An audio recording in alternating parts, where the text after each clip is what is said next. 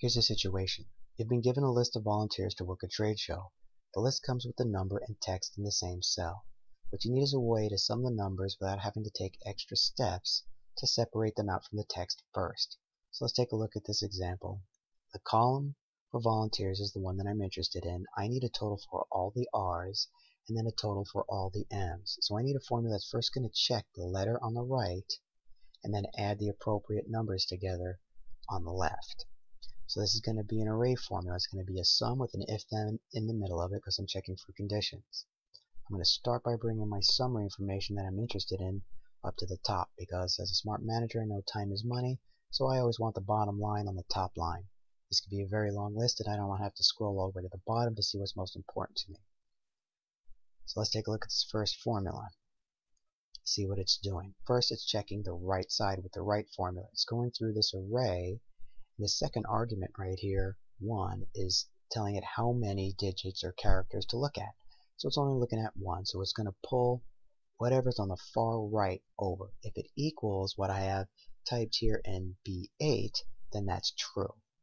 The second part here, the left formula, is basically doing the same thing on the other side with one exception, and the exception is this right here. It's checking for blanks. I have a blank row right here.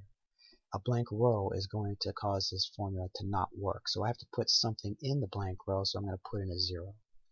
If it's not blank, then it checks the entire array and it brings back the 2 left digits.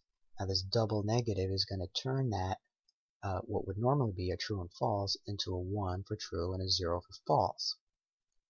Let me show you what I mean here. Here are the numbers that we have. If you see, we have 4, 3, 2, and even have put a 0 in for the blank, and 7, 6, 10.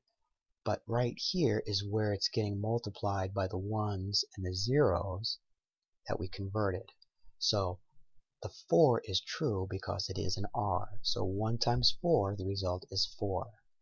This next one was a 3, but it's a 0 here because that's a false, which equals a 0. So a 0 times a 3 is 0.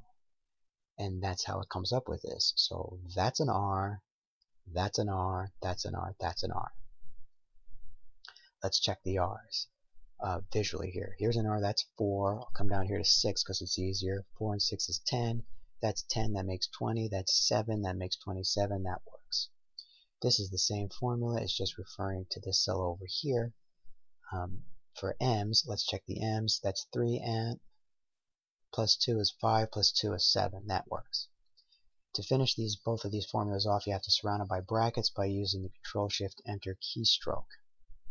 Now I'm going to calculate the ratio, which is technically a very easy calculation, but I want it to look a certain way. This is what I want it to look like, 3.9 to 1. So let's look at this formula. Here's the ratio formula, which is simple, but the result could be many digits carried out, and I only want to show one digit, or one decimal rather. So I'm going to round it off to 1, and then with this ampersand I'm going to concatenate this little piece of text onto it to 1. So whatever the answer is, it's going to calculate that number and then it's going to add 1 to the end of it. Let me show you how I did that.